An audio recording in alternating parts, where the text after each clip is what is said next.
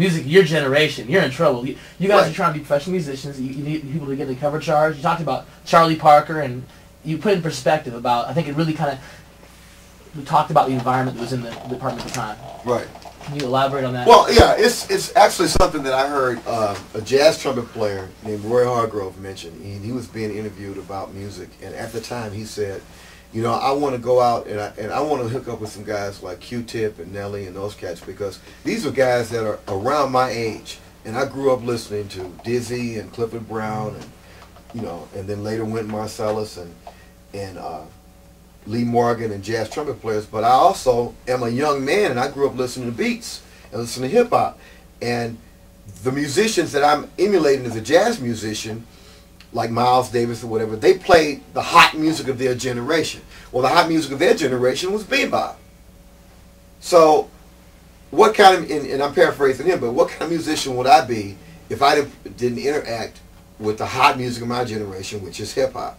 And so subsequently, if you look at some of the records and some of the things Roy Hargrove has done since this interview about 5 years ago, that's exactly what he's done.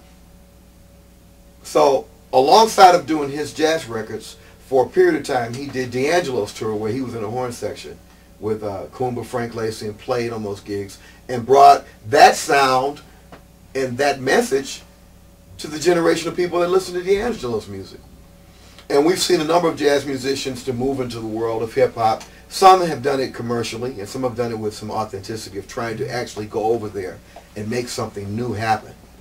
Russell Gunn's ethnomusicology album comes to mind, where he has an upright bass player, a guy playing Rhodes and synthesizer, a DJ, a percussionist, and 3 horn players. That's about as real as that kind of merger gets, when you merge the acoustic world with the electronic world, have improvisation, have spoken word, and it's all happening at once.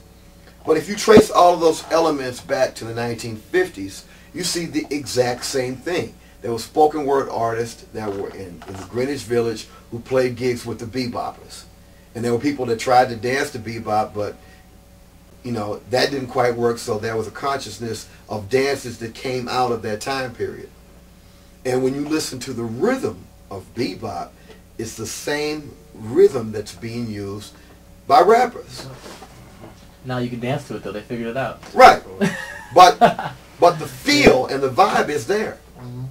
Now, there, somewhere, in just my putting this on some form of documentation, somewhere there are some jazz purists that are flipping over. How dare he put jazz and hip-hop on the same level? This is America's classical music. See, that's the problem right there. Everybody wants to start comparing other music to classical music, but during the time that classical music was being created, it was pop music. And, you know, there are folks that want to say, okay, well, you know, Mozart and Beethoven, those great symphonies, this is great art music. During its day, people went out and they listened to that music and they shook their asses and they drank wine and they got full and did all the things that we do to the pop music we're listening to, because that's what that music was for then. 200 years later, it's classical music. That's fine. But people forget about the context. Music is a mirror of the time that it lives in. And the context that that music was created in during that time, it was pop music.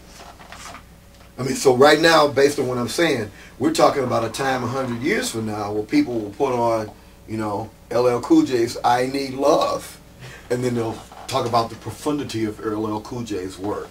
And then it's reflected in the films he made subsequently, right? It'll be this deep philosophical thing because music will have evolved into something else. Yeah. I would love to be able to be here to see that, right? To see what 50 Cent is considered, like, you know, classical. Well, it's like Eminem. Once he makes that movie, he's gonna be suddenly taken seriously. Once you make the movie, get your Oscar. Yeah. Yeah, you know. Suddenly it's okay, you know. Yeah, yeah. That's gonna be a real interesting time.